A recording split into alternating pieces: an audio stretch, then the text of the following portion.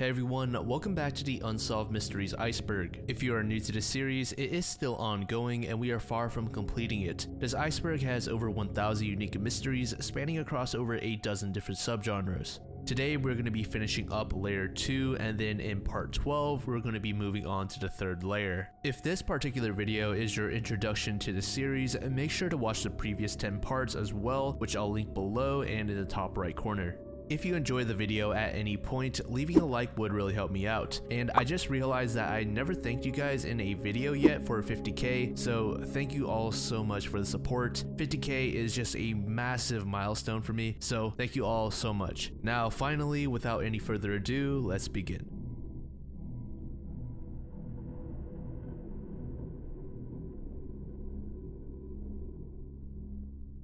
From the late 1960s all the way to the mid-1980s, there was an unidentified Italian serial killer terrorizing the province of Florence. This unidentified man has since been given the moniker the Monster of Florence. Depending on the source, it's said that the Monster of Florence has killed between 14 to 16 people, most of which were young couples inside of their cars.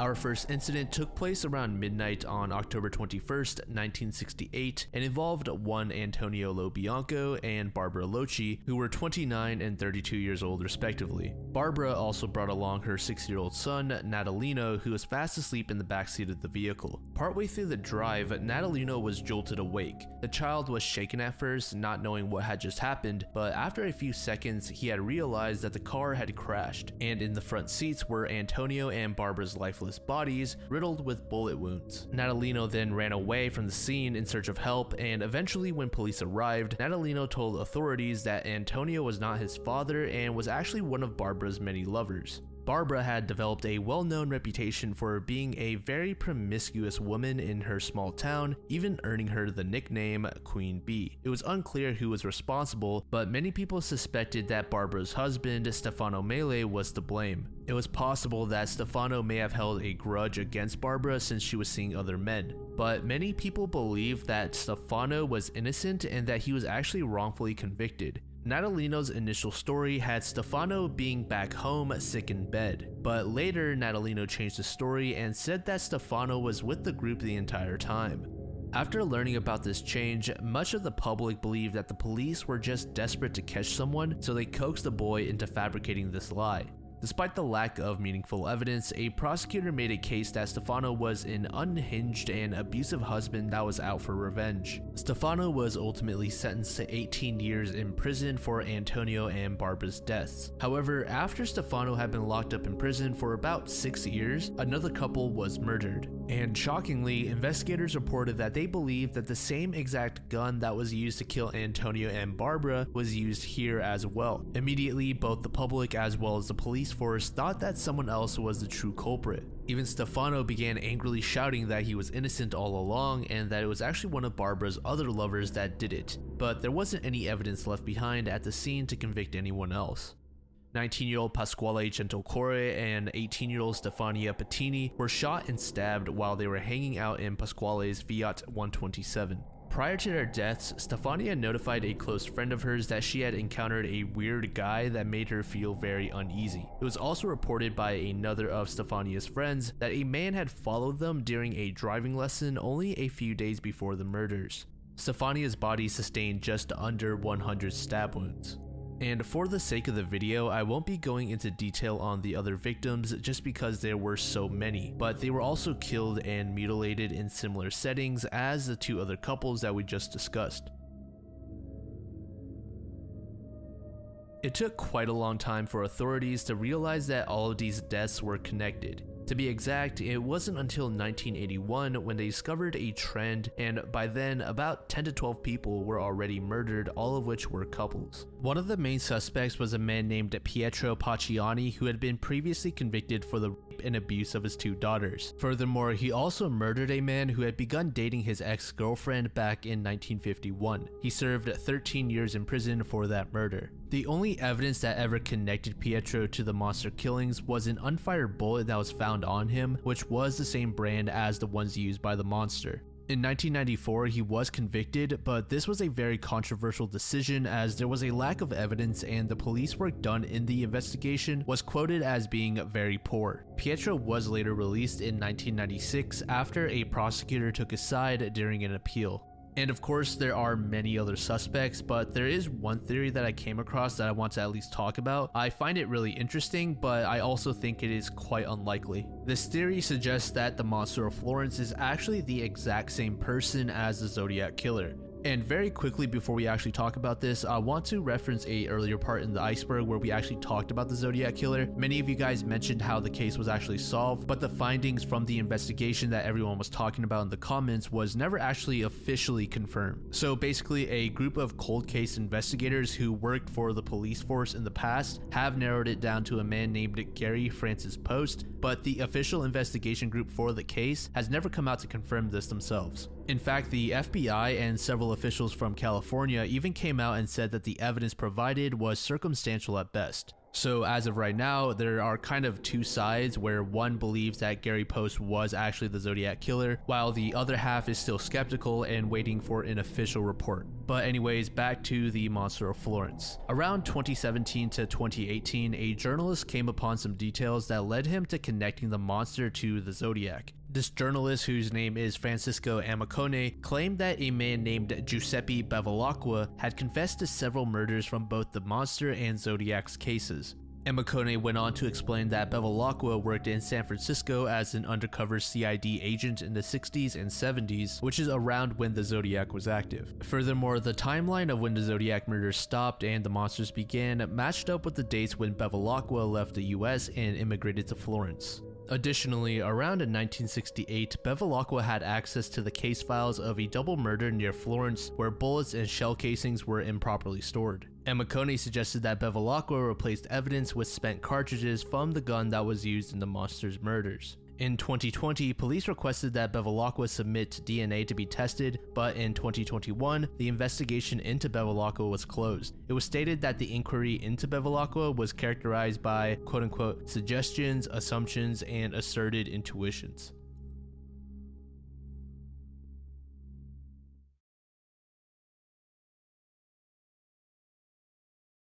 So I don't know anything about NASCAR, and the only thing I've ever heard about it or seen from it is the left turn meme. So I was really surprised that this entry became my absolute favorite in the Iceberg so far. So NASCAR, like any other professional sport, requires one to dedicate an immense amount of time in order to refine the skills needed to compete at the top level. But in sports that revolve around racing in particular, there is one aspect that makes it more difficult to make it in, as you need to go out and find willing sponsors to fund your expensive journey. And this is why the story of L.W. Wright is so unbelievable and leaves fans baffled as to how he got into NASCAR. Wright seemingly had no money, no sponsors, and his skill in driving was pretty bad relative to other professional NASCAR drivers. But despite his shortcomings, this man had unlimited riz. Before we even knew what riz meant, he somehow found a way to race in the Winston 500 at the Talladega Superspeedway in 1982 before enigmatically disappearing from NASCAR forever. So first off, L.W. Wright is probably not even this guy's real name. The only information that we have on him is from the actual event that he participated in, and the information that he submitted is more than likely just fake. And earlier I mentioned how L.W. Wright wasn't too great of a racer. Well, many spectators and analysts theorize that Wright may have been some sort of small-time racer who tried time and time again to break into the big leagues, but had just failed. So how exactly did L.W. Wright finesse his way into the race? Well, he began by smooth-talking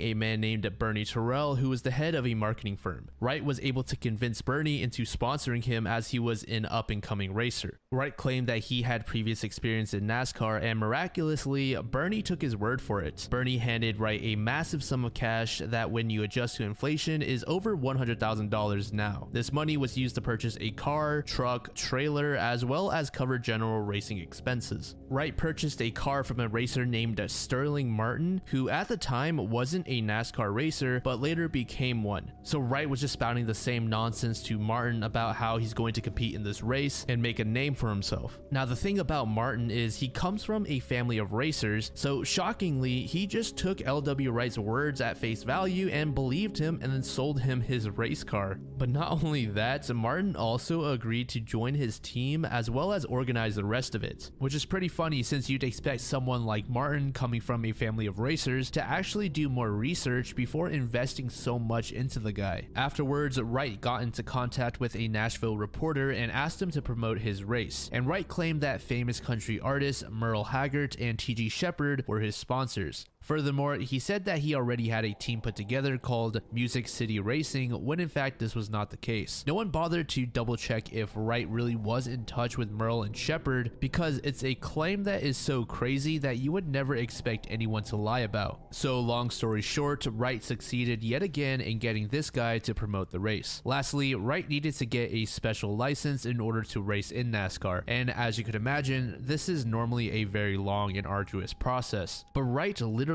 just walked into this office that issued these special licenses and talked his way into getting one without providing any sort of evidence that he was an experienced racer. So over the course of about 2 weeks, LW Wright finessed himself 6 figures, he formed himself a racing team, and he got his special NASCAR license. Leading up to the actual race, Wright was able to qualify in 36th place out of 40 people despite crashing. When the real race began, Wright rapidly slipped from his starting 36th position down to 39th. And when Wright was about a dozen laps into the race, he was actually ordered to leave it because he was being so slow. And just to put into perspective how early on Wright got kicked out, I believe in this particular race, there are just under 190 laps. So immediately the analysts and all the viewers knew that this dude did not belong. Once Wright stepped out of his vehicle, he just abandoned it and seemingly vanished into thin air. Nobody had any idea where he went, and none of the reporters were able to stop him to get an interview or anything. LW Wright just got his 10 seconds of fame, you could say, and then just disappeared. Some people actually refer to him as the D.B. Cooper of racing.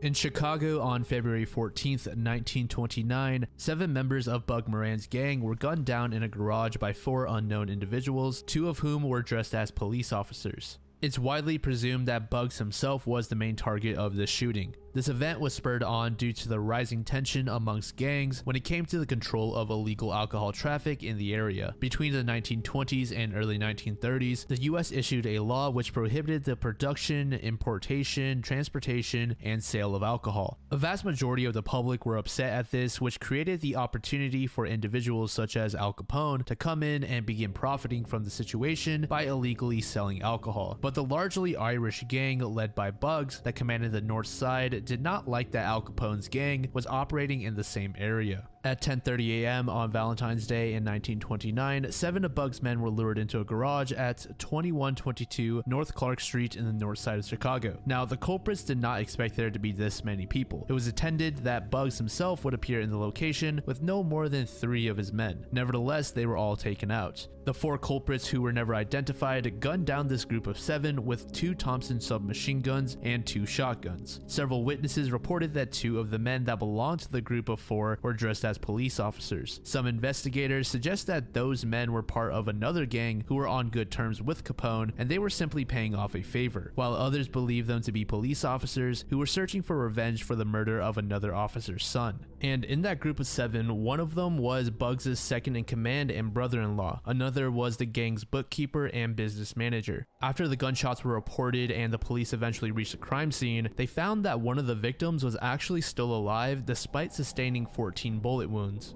He was promptly transported to a hospital where doctors temporarily stabilized him, and police attempted to question him asking who was responsible, but the guy simply said, "No one shot me," before ultimately dying. Once news of the massacre spread across the city and the nation, both the authorities and the public immediately assumed that Al Capone was responsible, who was in Florida at the time. Investigators suggested that the straw that broke the camel's back was when Bugs' gang hijacked a shipment of high-end whiskey that was coming in from Canada that belonged to Al Capone. The two sides have been butting heads over the lucrative bootlegging trade for quite a while, with Bugs even trying to take over some of Capone's other businesses, including his dog track and saloons. Within days of the shooting, Capone received a summons to testify in front of the Chicago grand jury on charges for violating the prohibition laws. Capone said that he felt sick and he decided to not show up. But it was basically unanimously agreed upon within law enforcement that Capone was the brains that set up the entire event. And we're briefly going to sidetrack to another event that will tie into this. Wisconsin police were tipped off at some point to the whereabouts of a man named Fred Killer Burke, who was a famed contract killer and robber during the Prohibition era. When police raided Burke's location, they found a massive trunk hidden inside, and within that was a bulletproof vest, over $300,000 in bonds that were recently stolen from a bank, pistols, 2 Thompsons, 2 shotguns, and thousands of rounds of ammunition. At the time, the science behind forensic ballistics was still new, but investigators were able to determine that the 2 Thompsons were actually the same ones used in the Valentine's Day massacre. Burke was never actually caught during this raid, so authorities were never able to figure out how exactly he got his hands on those 2 Thompsons. And aside from those 2 SMGs, he was never proven to have any sort of involvement with the massacre. There were many mobsters who were suspected of being the gunmen. 2 of the prime suspects were actually part of the Sicilian Mafia, but they were also not found guilty for the shooting.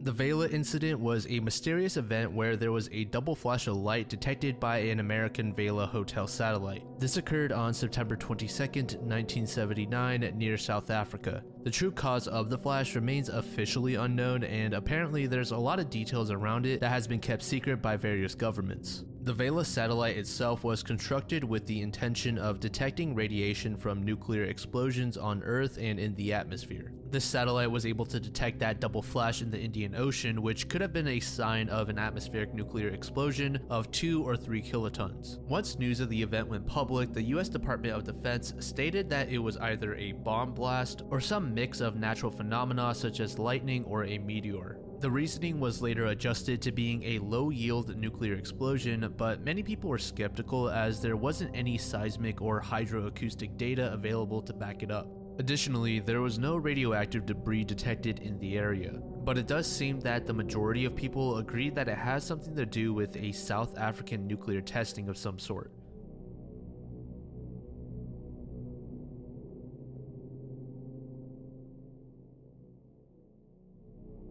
Genghis Khan's burial place is subject to immense speculation and it remains undiscovered, but many researchers believe that it's more than likely located somewhere in the sacred Mongol mountain of Burkhan Khaldun. Apparently, Genghis Khan requested that he be buried without any sort of signs to mark his burial site. He even went as far as to have anyone involved executed after he was buried. According to historians, there were over 2,000 slaves that attended and assisted in the funeral, and afterwards they were all promptly killed by the soldiers who were sent to overlook the event. And once they were all killed, another group of soldiers came in to kill the soldiers that took out the slaves. This new group of soldiers then killed literally everything that may have seen Khan's burial, including any animals. And what's even crazier is that once all of these steps were successfully fulfilled, those soldiers then ended their own lives. There are several other tales suggesting possible ways that Khan was buried, ranging from his grave being under a river to having trees planted over it. About 3 decades after Genghis Khan's death, there was a story that spread that said Khan was buried with the corpse of a young camel. This camel's mother was later discovered weeping at an odd location, which some thought may have been Khan's burial site. Earlier, I mentioned that many researchers believe that the grave is near a sacred Mongol mountain, and the reason for this is because Genghis Khan was known to visit the location in order to pray to some sort of sky god. And after the rise of the Mongol Empire, only the royal Mongol family was allowed to enter the area. Any trespassers were punished with death.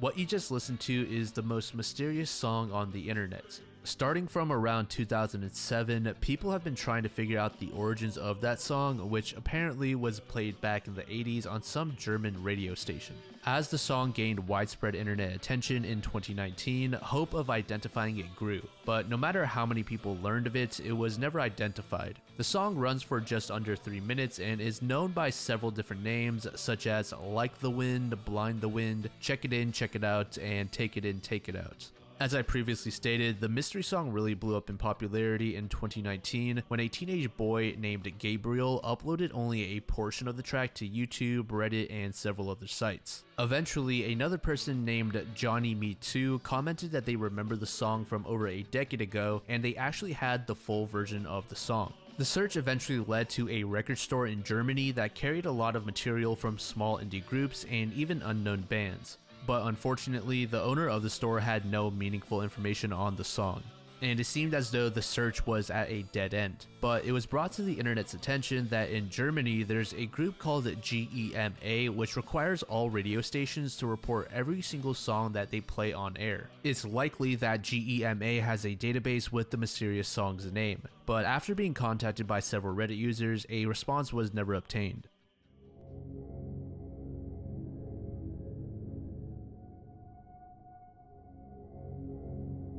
Kathy Page was a 34-year-old mother of 2 as well as a wife who was found dead in a car wreck in the early morning of May 14th, 1991. At a glance, it just seemed like a tragic accident, but very quickly, investigators came across some odd details that suggested otherwise. For example, the car itself was barely damaged. The open drinks in the front seat did not spill at all, and Kathy's feet were neatly pushed back against the seat instead of being stretched out towards the foot pedals in an untidy manner that you would expect from an accident. Furthermore, Kathy was not wearing a seatbelt, yet her body was seated and not thrown forwards. Investigators unanimously agreed that the incident was staged. Police quickly identified Kathy and visited her home, which was only 100 yards from the site of the accident. The person that answered the door was Kathy's husband, named Steve, and the detective was immediately suspicious of him. This was what the detective had to say after his encounter. He said his wife was not home and directly looked straight down the street towards where the car was. Steve seemed to be quite upset. He began to cry and at times threw himself on the couch crying. But yet he would jump right back up and we were talking, and there would be no signs of tears in his eyes. This seemed strange to me. Once the detective consulted with his fellow investigators, they all agreed on focusing their efforts on Kathy's husband. Steve was adamant that he was innocent, saying, "Of course I did not kill my wife. The evidence clearly shows that the perpetrator was someone other than Steve Page." Steve also revealed that although his 13-year-long marriage with Kathy started great, the two gradually drifted apart. Mainly, she was uncomfortable with who she was, or at least that was what she explained to me, that she didn't know who she was. She wanted to try to find out who Kathy was. Because of that, we talked about separating for a short period of time and allowing her to hopefully find herself. And detectives were very appreciative towards Steve for revealing this personal information, but they would soon learn that Steve was still hiding something, such as the fact that he and Kathy had actually filed for divorce. Kathy's sister stated that Kathy was moving on in her life and that she was actually relieved to have that chapter of her life behind her. Medical examiners stated that Kathy's body had signs of strangulation and that her nose was broken. Furthermore, there were bloodstains on her underwear and her skin, but oddly enough, there were no signs of blood on her outer clothing. One of the investigators was quoted saying, "Kathy Page was not killed in her vehicle. She was killed at another location, cleaned up, redressed, and placed back in her vehicle." We later learned from Steve that Kathy was actually supposed to meet one of her female friends after work at about 11:30 p.m., but it turned out that Kathy was actually meeting her boyfriend. And this is where the entire event really begins to unfold and get ugly. It was revealed through the autopsy that Kathy had sex prior to her death, so one would assume that it was with her boyfriend, which did actually happen and was confirmed by the boyfriend, but later on medical examiners also gave investigators a key detail, that being that there was a male partner who had a vasectomy and Kathy's boyfriend did not, which meant that Kathy had been with yet another man that same night. And most people would immediately assume that the other person was Steve. Now the thing about Steve is he actually had a vasectomy several months prior to Kathy's death. And one more thing that Kathy's boyfriend revealed was that Kathy had on makeup and jewelry when she visited him, but when she died, she was stripped of her accessories and had no makeup. So police then questioned Steve, and he said that they indeed had sex that night right before she left the house. But as we know, Steve is someone that likes to sort of hide information until it's absolutely necessary to be revealed. And according to Kathy's sister, Kathy had told her that there was no romance in the marriage whatsoever, and it didn't make sense for her to be with Steve right before visiting her boyfriend. After further investigation and questioning, police came up with the following scenario. Kathy had returned home after visiting her boyfriend and stepped into the shower. Afterwards, she was completely rid of any makeup and had no reason to keep on her jewelry as she was preparing for bed. During that shower, Steve was fast asleep on the couch. But once Kathy had stepped out of the bathroom, Steve woke up and demanded sex, to which Kathy refused. This argument then escalated to where Steve forced himself upon her, ultimately strangling Kathy to death in the process. But this is simply a theory, and obviously Steve just denies the entire thing. To this day, police still consider Steve to be a person of interest in this case, and Kathy's family won a wrongful death suit against Steve.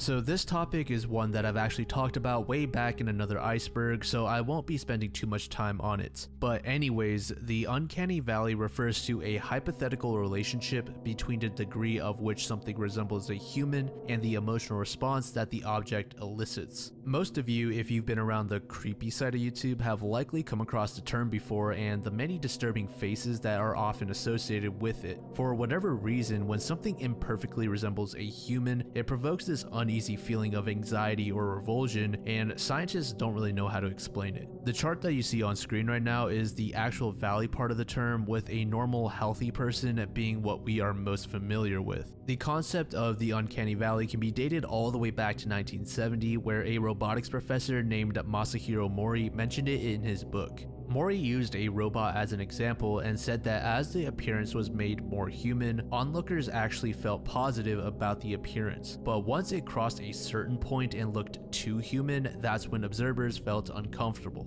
And we have no idea why our brains react like this. There are several theories though, one of which suggests that it may be an evolutionary mechanism for selecting a mate. There may be an automatic mechanism in our brains that when stimulated tells us to avoid low fertility, poor hormonal health, or poor immune systems based on the physical features on someone's face. Others suggest that the reason we feel this innate fear is because these uncanny faces make our brains think of death and its inevitability. The brain may perceive something such as an android or robot as a replacement for ourselves, and deep down we have some negative primal reaction to that, and we feel the need to be cautious. And then there's the obvious bit of the uncanny valley faces resembling someone who may have been decapitated and then their expression being frozen afterwards.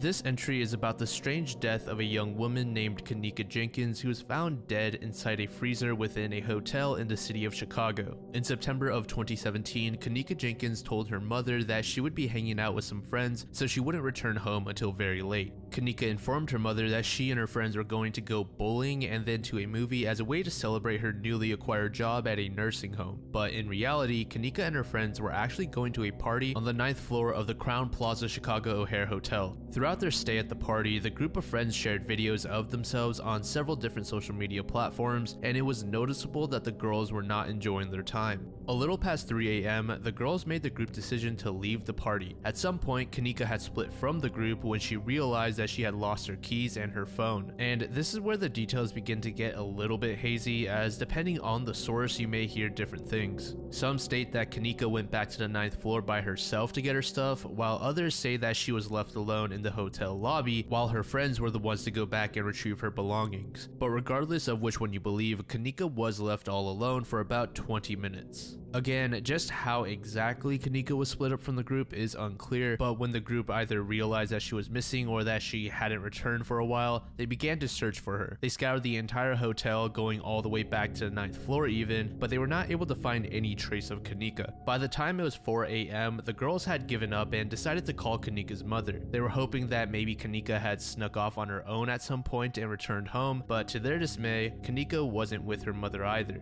Kenneka's mother is named Teresa, and she she would later inform investigators that she did not trust the story that Kenneka's friends gave her. She was quoted saying that it didn't sound right. Teresa also added that all of the friends were clearly drinking and didn't seem to be in their right mind. When Teresa asked them if Kenneka had consumed any alcohol, they said that she only had a single drink. This particular detail worried Teresa, as she knew Kenneka did not handle alcohol well, and that even a lone drink could be too much for her to handle. The friend group later brought Teresa back to the hotel, and when Teresa asked the front desk for help and to look into her daughter's disappearance, the hotel outright refused. Teresa then requested to view the camera footage to maybe find her daughter, but the hotel staff informed her that only police were allowed to look at it, and they themselves didn't want to look at it either. And this may have been the difference that could have saved Kenneka's life. Police were contacted a little over 7 a.m. and the investigation began just around 1 p.m. Police combed the area and searched the hotel top to bottom, but failed in locating Kenneka. When police questioned some of the people staying at the hotel, they also failed in obtaining any notable information. And at first, the police didn't bother looking through the camera footage themselves, as the hotel staff had informed them that they had done a thorough search already. However, around 10 p.m., an officer wanted to see the camera footage for himself on the off chance that a fresh set of eyes notices something new. And this officer did in fact make a big discovery. They found Kenneka stumbling her way through a hallway around 3:20 a.m. The footage also showed Kenneka stepping into an elevator, which she took down to a lower level within the hotel. She was later seen walking up some stairs into a new hallway where she wandered into the men's restroom. Once she had left the restroom, Kenneka then wandered into the kitchen, which was being renovated at the time, so there was no one there to stop her from walking into the freezer. This particular freezer was a 2-in-1, where the first half was a cooler and behind the second door was the actual freezer. Kenneka, in her drunken trance, had wandered in and couldn't find her way out. Once police were finished examining the footage, they visited the freezer and they found Kenneka frozen to death lying on the floor of the freezer unit. During the autopsy, examiners found no wounds or signs of a struggle on Kenneka, but in her blood, they got a blood alcohol level of 0.112, which would label her as legally drunk. Additionally, medical examiners noticed the presence of topiramate, which is a drug to treat epilepsy and prevent migraines. Now, to many people, this incident may seem to have no mystery whatsoever. It was just a tragic accident with someone that was under the influence, but both Kenneka's mother and her friends think that there was foul play involved. One of the more popular theories actually suggests that Kenneka's own friends were responsible, but this theory doesn't actually hold much ground as there isn't any actual evidence to back it up. There were simply rumors spreading about how Kenneka's friends were getting jealous for whatever reason and may have made some poor decisions when they were drinking. Many people believe that when the staff denied access to the footage, they were actually stalling so that they could tamper with it. The room where the party was being held was apparently purchased using a stolen credit card, and obviously there was an immense amount of underage drinkers at the party, as well as the presence of illegal substances. The hotel received several noise complaints that night involving that party, but they chose to ignore them. And the hotel did face major criticism from the public on how they handled the footage. Kenneka's family filed a $50 million lawsuit later in 2018 against the hotel for Kenneka's death. The suit highlighted the negligence for not adequately locking down the freezer area from the public, as well as its inability to shut down the party, which violated many policies.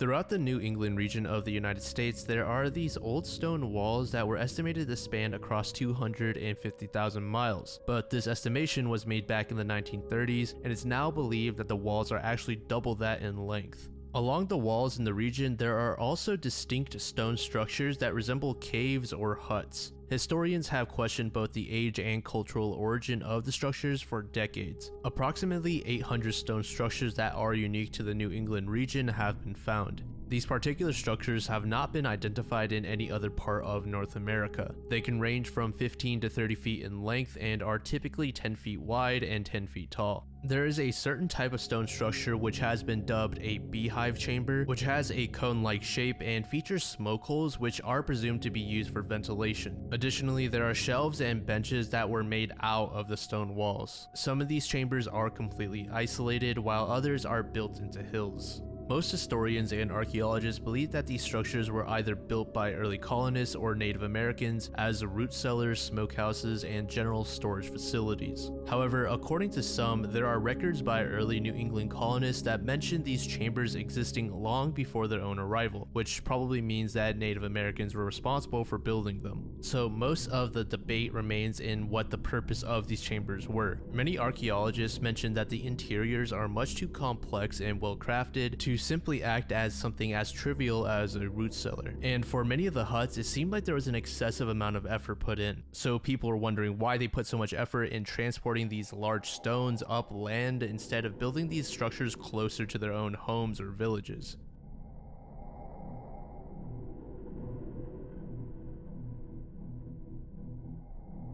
Yeah, Beebiss 1 is a lost/potentially non-existent video game. The only mentions of the game that we have come from magazines where two separate mail order services advertised the game, those two companies being Play It Again and Funko. One notable detail about the advertising is that the game was wrongly alphabetized, with it being placed in between WrestleMania and Xenophobe. Several other lost video games come with tiny details that are able to be used to try and track down the origin, but with Yeah Beavis 1, there really is nothing else to go off of besides these two magazine listings. Investigators have proposed various ideas, such as the title being some sort of copyright trap that was supposed to ensnare competing game services that copied or stole their list. Others suggest that the title may have been some sort of inside joke between the two companies. However, that is a bit of a stretch. The most commonly supported theory is that Yeah Beavis 1 is just a badly localized name for another game called Rai Kyanshi's Baby Kyanshi no Amida Daiboken. Some people suggest that the Yeah is supposed to mimic the Rai in the original title, and Beebiss is supposed to replace the word baby. In March of 2021, a group of investigators came together to try and contact the staff of Funko and Play It Again. In March of 2021, several people came together to try and contact the staff of Funko and Play It Again. They did succeed in connecting with various members of both companies, and it seemed that the main takeaway was that the Play It Again company used the title as some sort of fake listing to see if anyone copied them. According to that source, this was a very common business practice within the niche.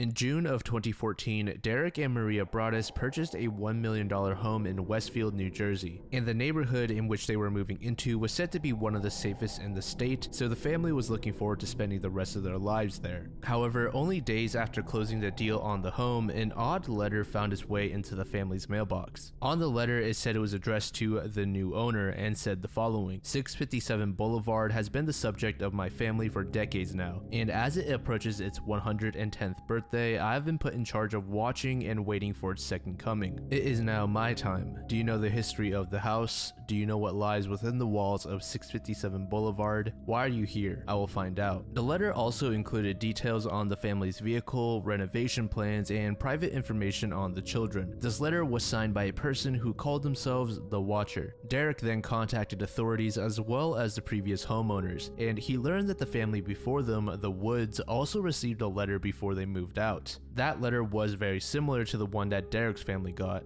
The Woods letter talked about how there were people watching the home from a distance and included private details that they didn't expect strangers to know about. The previous family did say that they did not receive any other letters like that one for the entire time they lived there, which was over 2 decades. Derek's family was pretty unnerved by the letter, so Maria and the children made the decision to stay in their old home while Derek stayed in the new one just to make sure it was safe. And as the renovations were underway, strange things began to happen, such as signs being torn out from the front yard. It didn't take long for another letter to arrive, and this time it addressed Derek and Maria by name, which made the couple all the more uncomfortable. But the scariest part was that the letter mentioned a specific moment where one of their kids was sitting out on the front porch painting. Is she the artist in the family? All of the windows and doors in 657 Boulevard allow me to watch you and track you as you move through the house. Who am I? I am the Watcher and have been in control of 657 Boulevard for the better part of 2 decades now. The Woods family turned turned it over to you. It was their time to move on and kindly sold it when I asked them to. After receiving this second letter, the family decided against staying in the house and returned to their old home together. Despite the effort from the authorities and security firm, the identity of this watcher was never revealed. The Broaddus family ended up selling the home about 6 months after purchasing it, but by this point everyone knew about the letters that the house was receiving, so nobody wanted to buy it. In 2016, the family wanted to actually tear down the house and then rebuild it, but once the watcher heard of this, they were enraged and sent the following letter.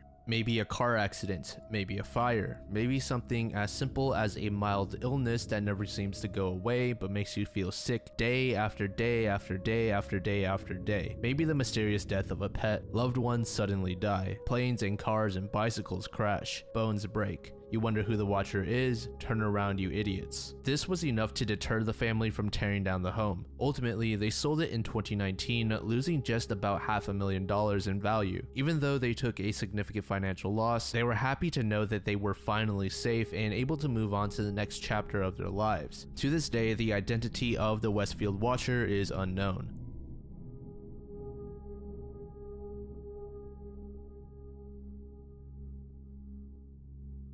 How To Basic is a YouTube channel based in Australia with over 17 million subscribers as of recording this video. For anyone who somehow hasn't heard of the channel before, all of the videos have pretty mundane titles and thumbnails, and if you take these titles at face value, you'd probably expect a tutorial, but instead you receive a masterclass in destroying your kitchen, bathroom, or whatever room you desire. Instead of an actual tutorial, the video is shot from a first-person POV where they throw or destroy various items including food. And one of the running gags in many of the videos is a man giving a thumbs up at the end of the video in front of the camera before abruptly cutting to black. In March of 2018, How To Basic uploaded a face reveal video which currently sits at a staggering 41 million views. But instead of the creator revealing their face, the video turned out to simply be a parody including a wide roster of other YouTube creators claiming to be the owner of the How To Basic channel. The cameos included famous creators such as iDubbbz, Michael Stevens of Vsauce, Max Mofo, and much more. This video was created as a celebration for hitting 10 million subscribers, so to be trolled in such a way just made the audience all the more curious as to what the owner looked like. Various people online came together to try and break down the video to see if there were perhaps clues embedded into the video that would reveal the creator's face, and there was in fact a clue. At the end of the face reveal video, there was a code that flashed on screen briefly that translated to /watch?V, which is part of every single YouTube video URL. And in the very next upload titled How to Make a Hawaiian Pizza, there seemed to be another clue. If you turn on captions, there will be nothing for the majority of the video, but while How To Basic is seen falling, a caption saying "you" pops up. There are several other pieces of text that seem out of place scattered throughout other videos, but as far as I know, this puzzle has never been completely solved. In fact, from what I found out, this was supposed to be some sort of ARG, but for whatever reason, the people who were in charge of organizing it decided to call it quits and cut the project short. And as it stands, the general public doesn't know what How To Basic's real face looks like.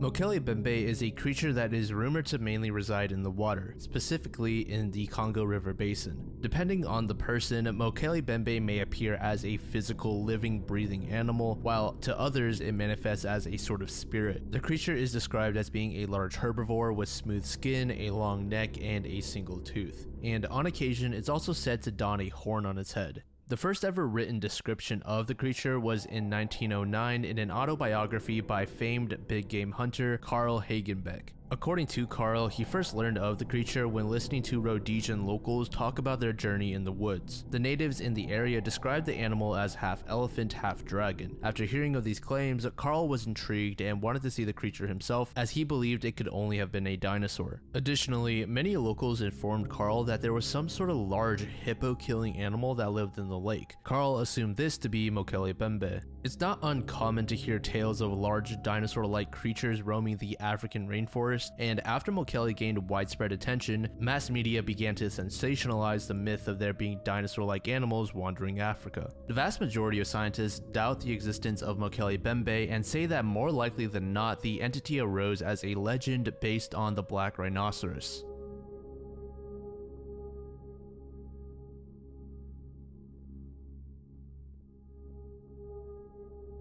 Keeping with the dinosaur theme, this next entry asks the question, why does the Tyrannosaurus Rex have tiny arms? The T-Rex ranks as one of the most vicious predators of all time, but has probably one of the strangest appearances. Paleontologists and biologists have gone back and forth for decades debating how the T-Rex used its seemingly useless arms. Some scientists have even proposed the idea that if the T-Rex had evolved for several million additional years, the arms may have disappeared entirely. Now, we should keep in mind that the arms on a T-Rex were only small relative to the rest of its body. On average, a T-Rex's arm measured in at over 3 feet in length, and each individual arm on a T-Rex was strong enough to bench 400 pounds or about 180 kilograms, which meant that pound for pound, the T-Rex's arms were over 3 times more powerful than the average adult human. But regardless of this fact, a T-Rex rarely had to resort to using its arms when hunting. So what exactly did a T-Rex use its arms for then? Many scientists believe that male T-Rexes somehow had a use for them when mating, but due to how little we know about dinosaur mating in general, many scientists don't take this idea too seriously. In fact, scientists have a tough time distinguishing between males and females depending on which species of dinosaur they're even looking at. T-Rexes are also suspected to have used its arms to sort of lever themselves off of the ground if they happen to fall over. This is what most scientists believe to be the most common use for the animal. Many paleontologists state that if the T-Rex did not have arms at all, they would have quickly gone extinct.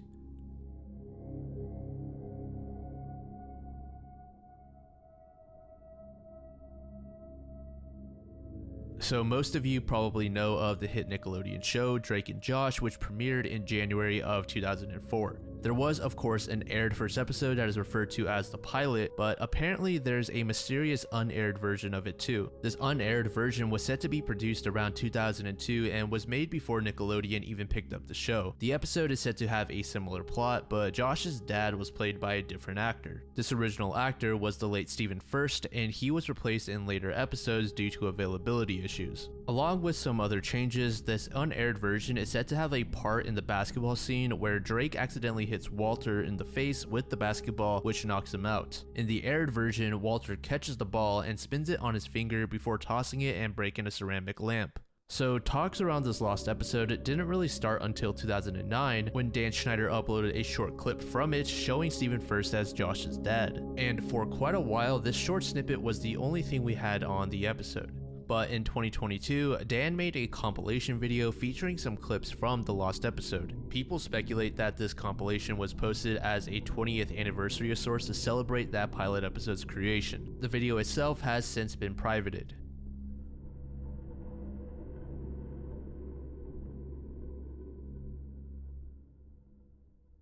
The paradox of tolerance. If everyone is tolerant to every idea, then intolerant ideas will emerge. Karl Popper brought up this seemingly self-contradictory idea that basically suggested that an intolerant society could only exist if that society was able to be intolerant of intolerance. If anything arose in life, then tolerant people would tolerate it, while intolerant people wouldn't and would be more likely to revolt and go off to create a community of intolerant people. Karl himself used this paradox as a way to explain why a German public that was full of good people allowed for someone such as Hitler to come to power. This idea periodically finds its way into modern conversations when it comes to social justice. Many people say that the issue with Karl Popper's proposal is that it would result in nothing but self-righteous behavior. This example here explains this in a pretty lighthearted way. If person B dislikes person A, they would be intolerant and treat them poorly. But if another person, for example person C, came around and was intolerant of the intolerance that person B was showing, they would deem it correct to treat person B poorly. And this can go on and on and on. The same person who wrote that example comedically compared it to Twitter, which is sadly quite accurate.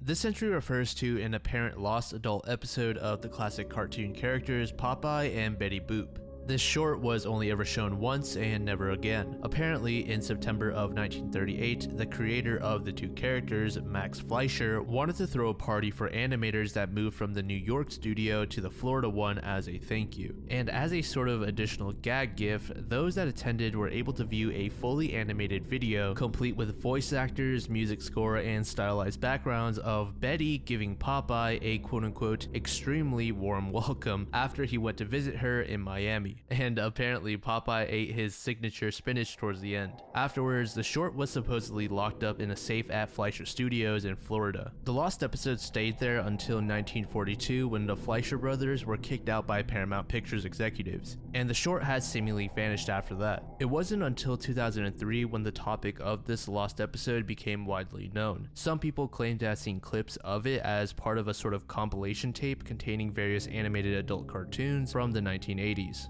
It is currently unknown where the original is and what had happened to it. Some don't even think it exists, and the story in its entirety was made up.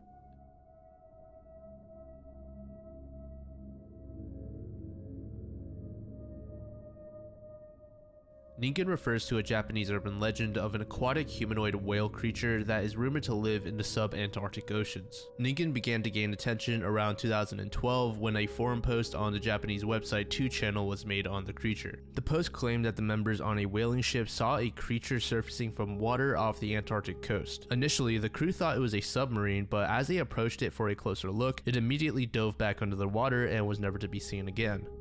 Enthusiasts around the internet began to dig for any information proving the existence of the creature, and one person found an image captured on Google Earth from 2005 that they believed to be Ningen. However, skeptics believe this image to just be an oddly shaped iceberg. There was a YouTube video that was published by a Japanese chemical research company that simply showed creatures in the ocean, but around the end of the video there was a large creature with small eyes and a large smile-like slit spotted at the ocean floor. There are people that believe this to be a real Ningen, while doubters say that it was another animal such as a snaggle-toothed snake eel. There were several other diving videos that also showed similar large sea creatures that some believe to be Ningens as well.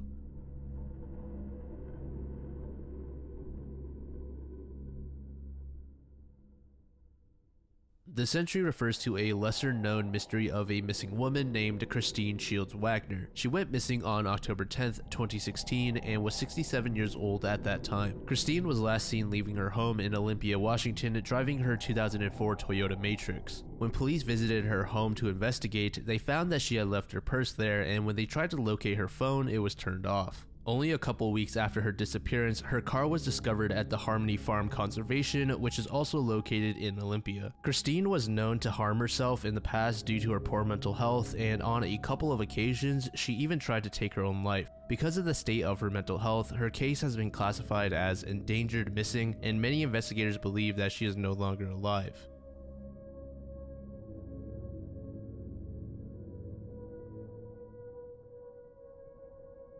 The hidden character stone is this large rock formation that has these Chinese characters carved into it, and contrary to the name, this is more of a large boulder than a stone. The characters have since been identified as saying something to the extent of, "The CCP will collapse." The carving itself is inside this narrow gap in between two cliffs, which apparently is just wide enough for two people to stand adjacent to each other. The stone was discovered in June 2002 following the cleanup process of a photography group's visit. Prior to that trip, that particular area was rumored to have been completely isolated and untouched by humans for centuries. Over a year later, a group of over a dozen scientists from various universities visited the stone for research. It's presumed that this boulder was knocked off of a large cliff by natural means, and some say that this happened over 500 years ago, while others argue that it was as recent as 2001. The researchers determined that the boulder itself is over 270 million years old, and they found no evidence that humans had carved the characters themselves. But let's be honest, there's no way that the stone eroded in such a way to naturally reveal that message. That is more than likely just an over-romanticized detail that locals tell visitors. The hidden character stone now remains protected behind a thick glass display. When news of the hidden character stone spread, many geologists believed that the entire thing was a hoax. One geology professor named Dixon Cunningham from Eastern Connecticut State University said that the rock is a Permian limestone, but the exposed fractured surface is very ecologically young. And an archaeology officer from the UK is under the impression that there was intense human tampering with the stone. He pointed out how the rock face around the 6 characters is smoother than elsewhere within the cleft, which essentially means that the rock was cut back. But we still have no clue who was responsible for carving the message.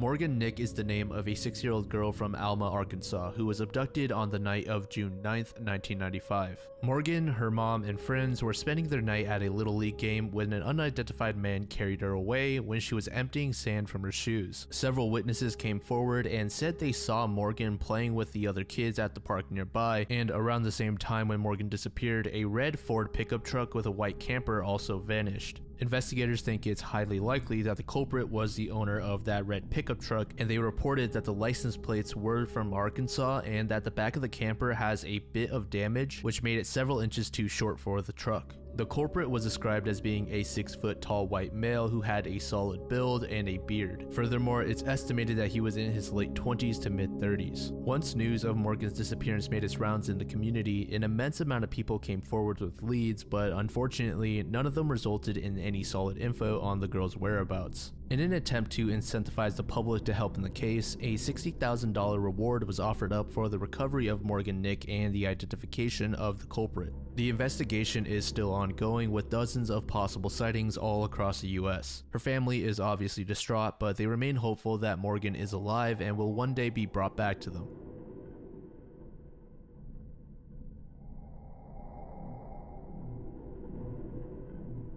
Darwin Scott is a name that very few of you have probably heard of, but a name that is likely much more familiar to you all is Charles Manson, the man who is infamously known for being the leader of the Manson family cult. And if any of you guys have somehow never heard of that before, basically the cult worshipped Charles as a manifestation of Jesus Christ and did all of his bidding. Charles was ultimately convicted of first-degree murder and conspiracy to commit murder for the deaths of 7 others. According to a Los Angeles DA, Charles felt some sort of calling after listening to some Beatles lyrics. He took the term helter skelter and interpreted it in such a way to describe a future race war that would end the world. But anyways, back to the topic at hand, Darwin Scott is actually Charles Manson's uncle. On May 27th, 1969, Darwin Scott was found dead and pinned to the floor with a butcher's knife in his home in Ashland, Kentucky. He had been stabbed and hacked about 19 times. It is unknown who killed Darwin though and why. Many Ashland investigators believe the culprit or culprits to be from the Manson family, and that Charles himself issued the order of killing Darwin. There are also some rumors that suggest that Charles himself killed Darwin, but it seems that he had a solid alibi as to where he was around the time of Darwin's death. Darwin was a known criminal, having been arrested and convicted of crimes dating all the way back to 1933. Additionally, he was an avid gambler who was rumored to ditch town whenever his loans or money owed became too large. So it's also a possibility that Darwin was killed by a personal enemy and not someone who was from the Manson family.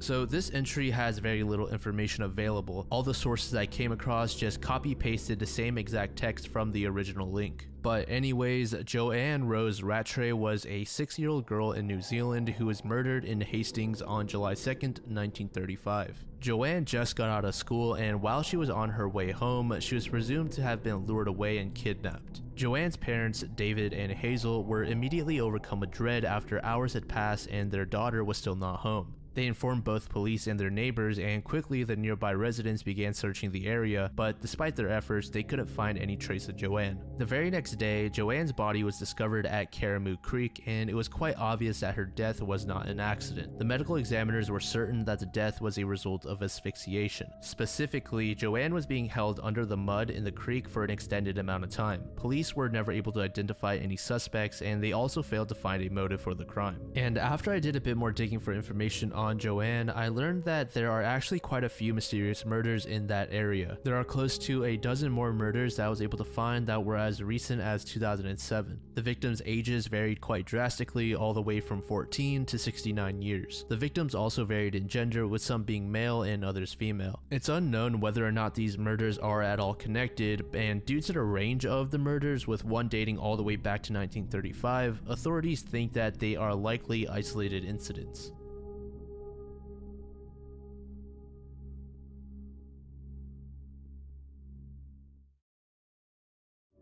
The Great Unconformity is a chunk of time that is missing from geological records that spans between 100 million and 1 billion years. The term unconformity itself refers to various locations where the age of rock layers makes a sudden leap in time. This abrupt gap can be observed in various rock sections across the world and remains to be one of geology's deepest mysteries. In the late 1860s, there was a geologist named John Powell who was conducting research in the Grand Canyon and made the discovery that over 1 billion years of geologic record had been completely wiped. This particular location has since been named Powell's Great Unconformity, but as I said earlier, these unconformities can be observed all across the planet. In total, there's probably over 10 billion cubic kilometers just missing, which needless to say is an immense amount of history that we just don't have. The two most commonly believed theories are either something made it so new sediment couldn't be deposited over an extremely long period of time, or massive amounts of erosion suddenly erased the rock itself.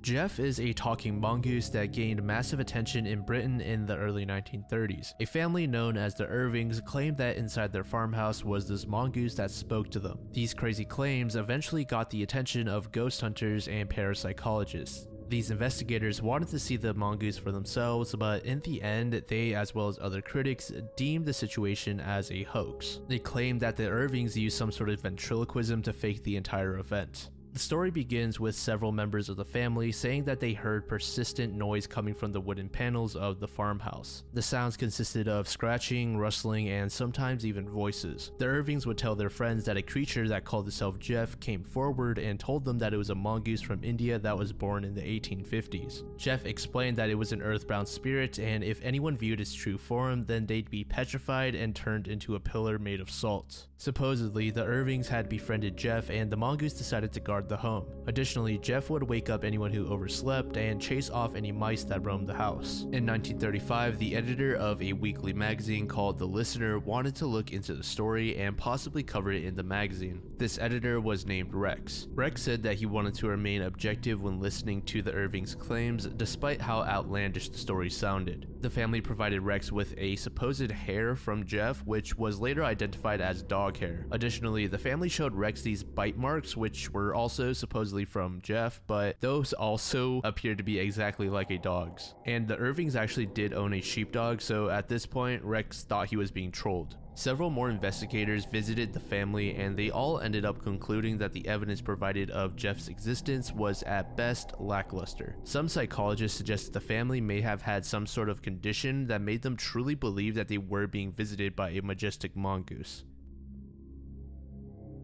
Hey everyone, thank you all so much for making it all the way to the end here. I'm so sorry for the super long drought in videos.